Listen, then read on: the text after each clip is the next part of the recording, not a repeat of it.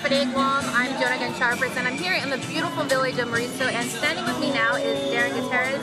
And Darren, why don't you tell us first, I guess, why is it so important for people to come out and vote? I know a lot of people think it's primary election, everyone more or less is going through, but why is it important for them to exercise their right to vote? Well, first off, it's important that we go out and exercise our right to vote because, one, it's democracy. We have the right and the opportunity to change the current leaderships and the different democracies that we are engaged in. And I believe that only you can make that change, and you have that one powerful vote. And a lot of people, especially the young guys and girls, you guys think that, oh, my vote don't count, it's just one vote. But you know what? That one vote did make a difference, and you know, you did exercise your opportunity, your God-given right, and do your best and vote for the people, the Democrats who work for you, that continue to fight, and you know, for lower costs of living on Guam.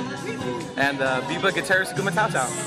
And I guess making your rounds, you know, throughout the southern part of the island, I guess, how has the response been? Do you see a good turnout? Do you see people like supporting and you know, who want to see a change?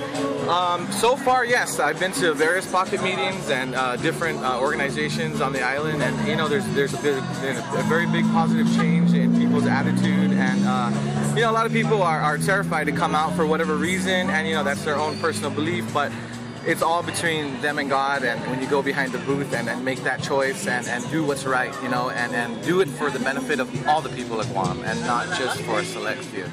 Thank you so much, Darren. And make sure you head out to vote. Polls close at 8 p.m. tonight.